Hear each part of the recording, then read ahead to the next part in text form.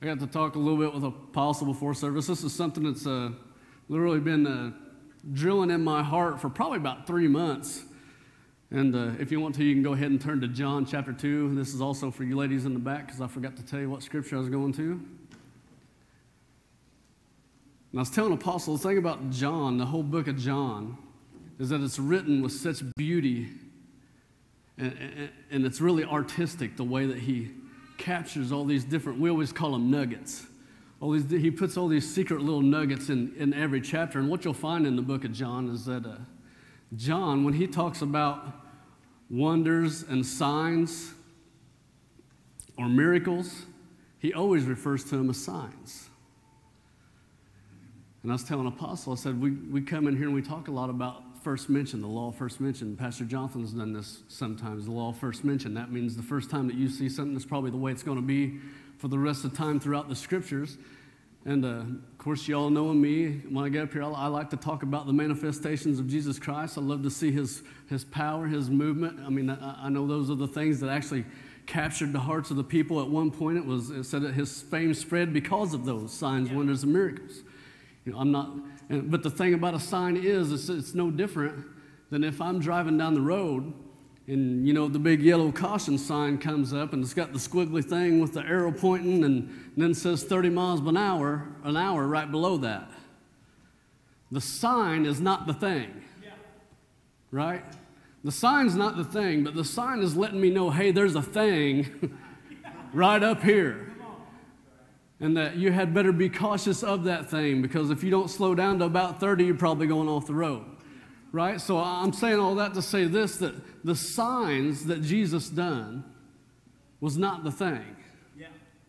It may have been the thing that captured the attention of people. It may have been the thing that grabbed people's hearts at that moment, but it was not the thing. The sign is to point us to the one performing the signs. Right? And that's what John has done so good. If you go through the book of John, the whole book, I'm not talking chapter, I'm talking the book. If you go through the book, there's 7 signs in the book of John. And he goes in such an artistic way to make sure that all those signs point to Jesus. I mean, I was telling an apostle before service, I mean, this is one of one of the only gospels that don't start out with a lineage or just the stories of Jesus, which don't get me wrong, the stories of Jesus are in the book of John, but he starts his out with, in the beginning was the Word. And the Word was with God, and the Word was God, and the Word was with God in the beginning. So right off the bat, he's trying to get us to look somewhat at a different viewpoint. That's what I love about the Gospels, is each author gives you a different viewpoint of Christ and through their own eyes. But John does it so artistically. So let's go to John, the 2nd chapter. And even at the back of this book, when John begins to talk about the signs, it's almost like he's closing out. I know there's 21 chapters, but in the 20th chapter, it's almost like John's closing out the book. And at the very end of the 20th chapter, he says, there was a whole lot more. Of course, this is a Brock Cox version here. I'm gonna, there's a whole lot more signs that Jesus done that were not written in this book. He said, but the ones that were written are so that you might know him more deeply, have a more intimate relationship with him. So even at the end of the book, he's calling them signs. And he even tells us that the only reason I picked these 7 signs and wrote them in this book is so that you can have a special viewpoint, have a right viewpoint of who Jesus is and the accounts that were written. So it says this. Everybody there? John 2, I'm sure it's behind. No, it's not yet. John 2, first verse. It says this. On the 3rd day, there was a wedding at Cana of Galilee, and the mother of Jesus was there, and both Jesus and his disciples were invited to the wedding. When the wine was all gone, the mother of Jesus said to him, they have no wine. And Jesus said to her, woman, what is that to you and me? My time has not yet come. And his mother said to the servants, whatever he says to you, do it. Now there were 6 stone water pots set there for the Jewish custom of purification, containing 20 or 30 gallons each. Jesus said to the servants, fill the water pots with water so that they fill to the brim. And then he said to them, draw out some now and take it to the head waiter. So they took it to him, and when the head waiter tasted the water which had been turned to wine, knowing not where it came from, though the servants who had drawn the water knew, he called the bridegroom and said to him, everyone else serves the best wine first, and when the people have drunk freely, then he serves which is not so good. But you have kept the good wine until now. And this was the first sign Jesus did in Cana of Galilee and revealed his glory, his deity and his great power, and his disciples believed in him as the Messiah. And they heard and trusted him and relied on him. Well, Father, I praise you. And I thank you for this word that you've stirred up within me, Father God. I pray as I always do, somehow, some way, Father God, let the words that come out of my mouth resonate with my brothers and sisters tonight, Father God. And let it sink deep within them, Father. And let me be able to communicate in a way, Father God, that would bring revelation. In Jesus' name, amen, amen. And I was talking to, of course, Brother Peter ain't here. I was even telling Apostle before service, you know what? We start this story out, and there's a wedding going on. And me saying that John's so artistic about this, and his viewpoint always wants to point back to Jesus, right? The very first thing that he says is on the third day.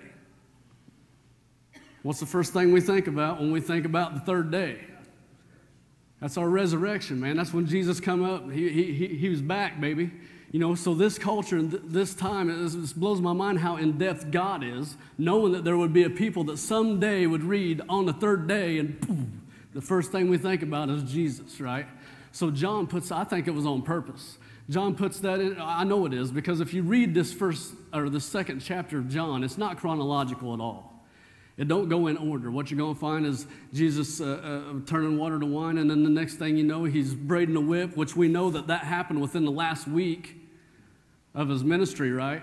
So the second chapter of John is not chronological at all. And I know that he done all this on purpose so that we could have this viewpoint of Jesus on the third day. Now, Jewish custom, even now, is that you get married on the third day. Now we get married on, the 7th? Saturday, Sunday, Monday, Tuesday, the third day. And the only reason I don't want to say that because I don't know. But I know that one of the foundations of where this came from is if you go back to the creation, if you go to the third day, because he proclaimed all of them good, right? Yeah. But on the third day, he done it twice. So the Jews saw that, and they saw that the third day was extra favored by God, so that would be a real good day to get married on. Amen. For some reason now we want to do it on Saturday in June. That's just our custom. It's just a Saturday in June. You got to do that. It's just the wedding. It's a wedding season, right? But on the third day, John knew that would hit us. He knew he knew that it would hit a group of people to automatically spark the thought of Jesus right there, right off the bat in their mind. It says that on the third day that Jesus went to a wedding, and his disciples were invited and his mother was invited. That's a good point right there. Sometimes I got some things going on. Sometimes there's some stuff that's boiling up inside of me. I'm sure I'm not the only one. Life happens sometimes, and I feel like I'm in a sticky mess, and I don't know what to do, and I don't know how to go about it. You know the reason Jesus was at the wedding? He was invited. All I got to do, if I got a thing going on, all I got to do is invite him. All I got to do is say, Jesus, you're invited to my thing, whether it be a wedding thing, whether it be a party thing, whatever the thing is, Jesus, you're invited to my thing. Because you best believe that when Jesus shows up, good things going to happen. Amen? Good things going to happen. And that's exactly what see, at this time, Jesus has only got 6 disciples. And he looks at him and he tells you, I'm telling you guys that there's going to be some things happen. And it's going to blow your mind. There's going to be some good things happen. And little did they know that not too many days after that, the good things was going to start happening. And here's how the story goes. They're sitting there. They're having a good time. They're having a wedding feast. And back to Jewish tradition, a wedding wasn't like a wedding today. A wedding we have, it may last a total of 2.5, 3 hours, maybe longer if it's a big wedding. Come in, we say our vows. We have a reception. This was not a reception. A wedding back then was like a 3-day feast. They would get married. Get a hold of this. They would get married. Okay, they did have a little transferring of vows and things like that, like we would be used to. But what would happen is after the vows, they had this tent set over to the side. Okay, yeah. And the bride and the groom didn't disappear for wedding photos, but they disappeared for wedding stuff, right? And everybody else just kind of sat and waited. And then when they came out, glory to God, they're married. The blushing bride and groom, right? I mean, that's where that's probably where that comes from, the blushing bride. I mean, but that's what would happen. And then when they come out, that's when the party would start. And what happens is they go in the tent, they do their wedding stuff, they come back out, and the party starts, the feast begins, and not too far into it, Jesus' mother makes an observation. Okay, Mary is not looking at Jesus and telling him to do anything. She just knows that in an honor-based culture, that when you throw a party or when you have a wedding, this is a catastrophe that has just happened at this place, because in an honor-based culture, if weddings don't go off right, I mean, you go 3 generations down the road, hey, that's a Cox family. You know, the ones that run out of wine? That's them right there. Shame on them. So what Mary's doing is she's at a, Jesus, they've run out of wine. And just like I read it, and the way that we want to interpret every time, Jesus looks at it and says, woman, what is that to me and you? Or maybe that's just my chauvinistic pig mentality that interprets. Maybe it's my filter. But that's how I've read it. And not like he was looking at her and being mean, but it was like, well, I mean, really, what's that got to do with us? When really he was looking and saying, he wasn't saying that's not my problem. He was saying that is no problem. Because what he says is, it'd be like when I go to Pastor Chip in the years past, and I'd say, Chip, I've got this going on, and I don't know how to handle it. And one of his favorite sayings to me was, Brock, this ain't no hill for climbers like us. And that's what Jesus was saying to Mary at this time. Mama, this ain't nothing to me. He says, and my hour has not yet come. In other words, I've got plenty of time. This ain't nothing for me. It wouldn't be no different if me and Jocelyn was at the movie theater and we see a young couple up ahead of us, and we see there's kind of commotion going on and something just ain't quite right, and we can see them, they're digging through their pockets and looking, and Jocelyn would, of course, because she would be the one that would have to notice, because I wouldn't. Brock, we don't have enough money. And I'd say, it's just $10. What's that to us? We can do that. And discreetly walk up there. Hey, it's on me. It's okay. It's on me. That's what Jesus was doing at this wedding. Yeah. He was just saying, I can take care of this. It's no big deal. It's no big deal.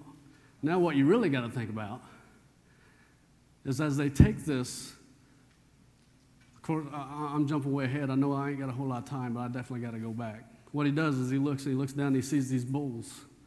And it says, I read that version of it, the Amplified Version, because it gives us a little bit of a visual. It says that each one of these bowls was 30 to 50 gallon. Okay, what these were for, it tells you right there in the Word, is these was used to fill up the ceremonial baptisms. What the Jews would do, they'd go down in there and they'd dip themselves 7 times and go through their prayers and their cleansing. Okay, they would do that 7 times, so the guys was probably looking and thinking, oh man, is this guy seriously going to be another one of these really religious guys going to make us do this baptism thing all over again?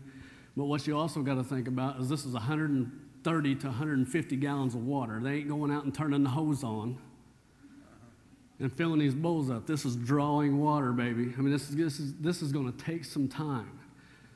So Jesus gives the commandment, and the boys go, and that also tells you right there that we know that he wasn't looking at his mama saying, woman, because if I talk to Melanie like that, woman, what you?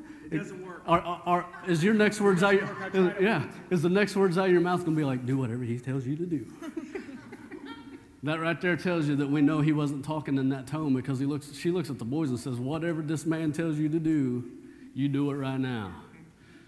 So they do. They draw the water, and after some time, Jesus looks around. He's like, where's the wine glasses? I know they're all empty now, but where's one of the wine glasses? Take a glass and take this to the head steward, or the head waiter, as they put it in this. And somewhere in translation, this water turns into wine. And a head steward, of course, when we just read it, the head steward he's excited about it, because most people, they bring out the good wine at the beginning, and it says when everybody is freely drunk. Some version says when everybody's already drunk, then you bring out the $2 or $2 bottle Boone's Farm. You know what I mean? You get out the junk stuff and you bring it in because nobody will going to know now. You know what I mean? It's done too late. But this guy gets so excited, and he says, "You have saved the best for last." And the bridegroom, of course, he's completely clueless about. Only thing this guy knows is he heard a rumor a while back that we might be running out of wine. Yeah. And he's looking at him, he's like, praise God. Yeah, he didn't have a clue. Didn't have a clue that Jesus had just done this. That the miracle was performed, and the water was turned into wine. And this is a complete picture. Because if you get to reading in the Old Testament about the times when the prophets begin to prophesy, or how they begin to imagine that the reign of God would start, or when the Messiah would come, they would say things like, the vats will overflow with wine. Not only that, but the favor of God itself in the Old Testament would be when your vineyard was full and it was ripe and it was ready to harvest. There's scriptures that says that the mountains will run with aged wine, sweet aged wine. So a lot of the times when the prophets thought about the reign of God coming in, it correlated back to a time when you have lots of wine, lots of fruitfulness. So it's almost like Jesus' coming out party at this moment. When the head waiter says, "You have saved the best for last," it points us right back to that ark that Pastor was talking about, that he had saved the best covenant for last. Yeah. And he's saying, I want you to look at this picture of Jesus performing this mighty work, this mighty sign, and the sign was just to point you right back to the covenant that I've promised you, the covenant that would come with Jesus. And as I said before, Jesus does two different things in this chapter. Turns water into wine, and then the next thing you know, he's going up to the temple, and he's making a whip.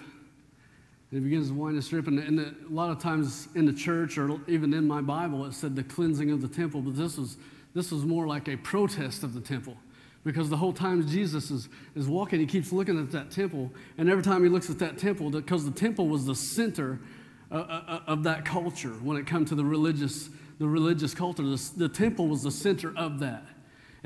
There was no more looking up to God. There was no more talking to God. It was about the temple and going to the temple, making the sacrifices. And only they had the Holy of Holies and the outer courts and all these different things that made up the temple, and there was only a select few of people that could ever go in there.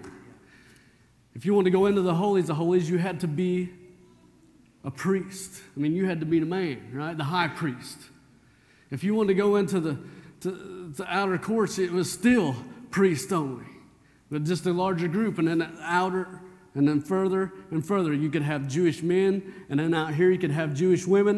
And then once you got out to the borders of the temple, they had people out there that would turn people away or tell them, "Hey, over there in the parking lot Y, Gentile, parking lot Y for you.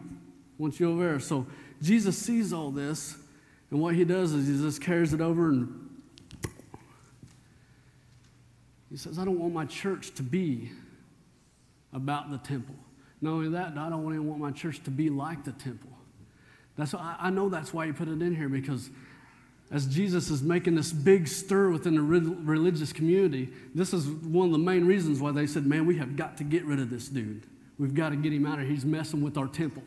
We've got to get him out of here. But they look at him and say, what sign are you going to give us to show us that you have the authority to be doing what you're doing right now? He says, you want a sign? He said, the sign is this, You throw this temple down, and in 3 days, I'll raise it right back up. Or is that 3 days? Yep. Again, that John puts in the same chapter. In 3 days, I'll raise it up again. This temple took us 46 years and is still under construction, and you're going to raise it up in 3 days? And he didn't say another word. Didn't say another word about it.